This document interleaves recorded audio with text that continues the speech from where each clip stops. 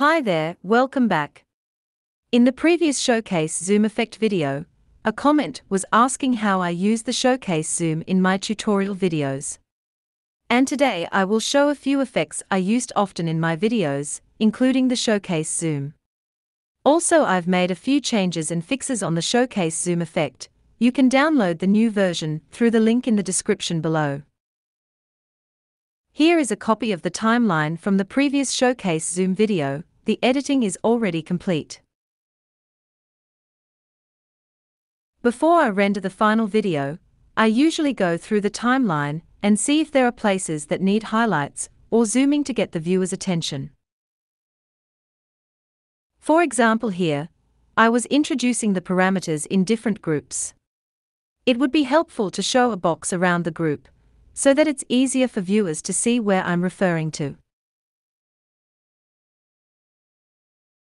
In this case, I add an essential rectangle box to the timeline from the Generators folder.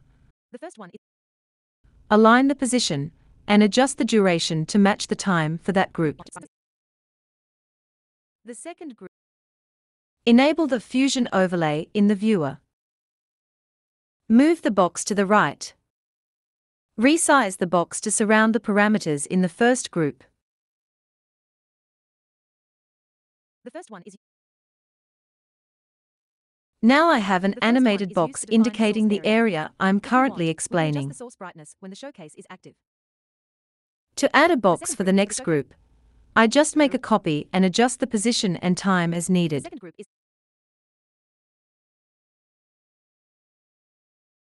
The second group is for the showcase. Sometimes instead of the box, I want to highlight a small area to show the current action. Here I was dragging the slider to change the value. And I want to highlight the corner radius parameter to create the attention. Add an adjustment clip to the timeline. Apply the essential spotlight effect. Align the clip with the main video. Change the duration to set how long we keep the highlight on. Enable the Fusion overlay in the viewer. Drag the center point control to move the spotlight over the parameter. Change the spotlight size and shape to match the area. For example, we can change the source size. Similarly, I copy the adjustment clip if I want to add another highlight for another place. For example, this full screen zoom parameter, move the spotlight, and change the size. We'll talk about this full screen zoom option a bit later. Another effect I use is this Showcase Zoom effect. In most Fusion tutorials, I need to work on the parameters in the inspector.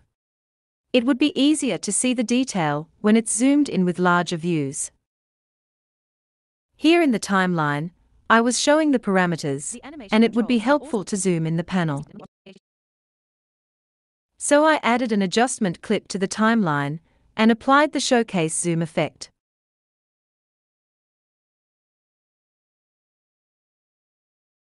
Make sure the Fusion overlay is enabled in the viewer. Use the controls on the screen to move the source center to the inspector. Change the size.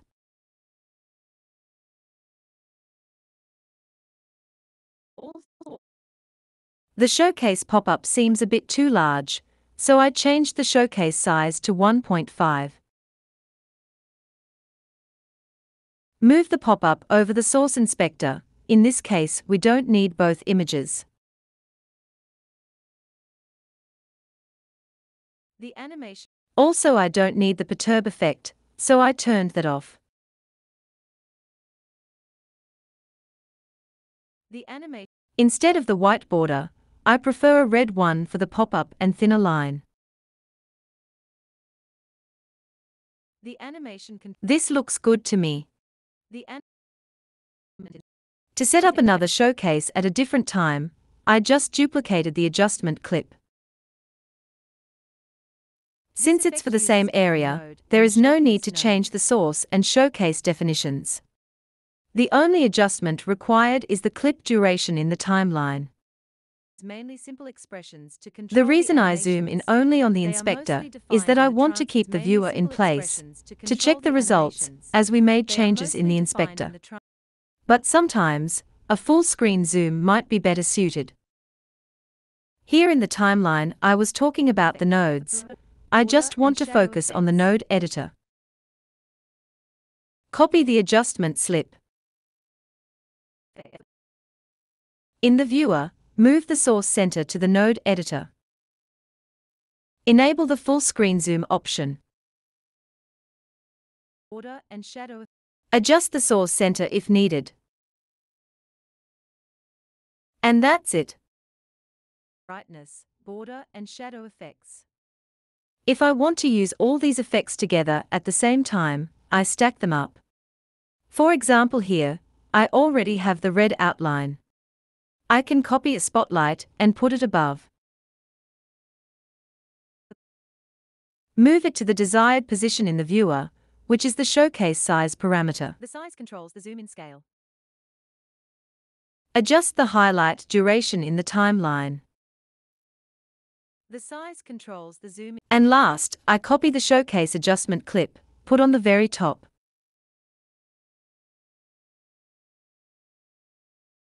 Do the adjustments accordingly.